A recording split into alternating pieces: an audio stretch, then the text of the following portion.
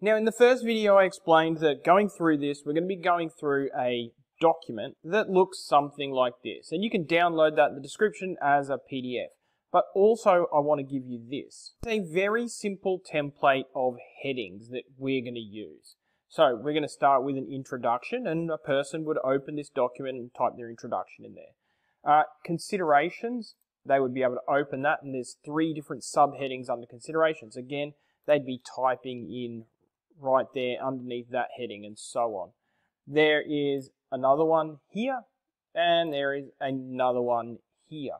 And so this document is the one that we're going to be typing into as we go. Now, this document isn't very large, obviously. Now, you can download it, like I said, but you could just pause the video now and type these out, and it would have the same outcome.